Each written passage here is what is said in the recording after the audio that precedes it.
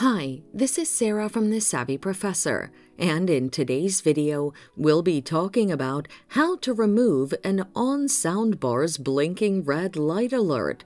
But first, what does the red light mean?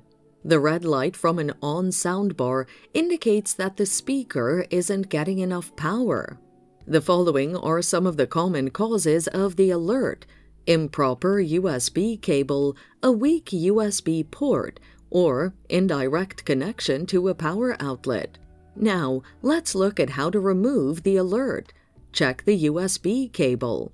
Ensure you're using the on-speaker USB cable that came with it. If not, get a manufacturer-approved one and use it instead. Inspect the USB cable for any bends, twists, and damage. If twisted, properly align it, and if damaged, replace it. Switch the USB port. Remove the speaker's USB cable from the port and connect it to another one on the TV, which could deliver more power. Check if the device still blinks red.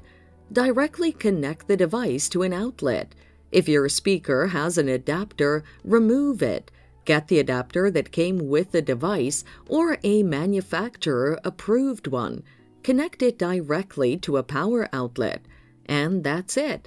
Thanks for watching. Till next time.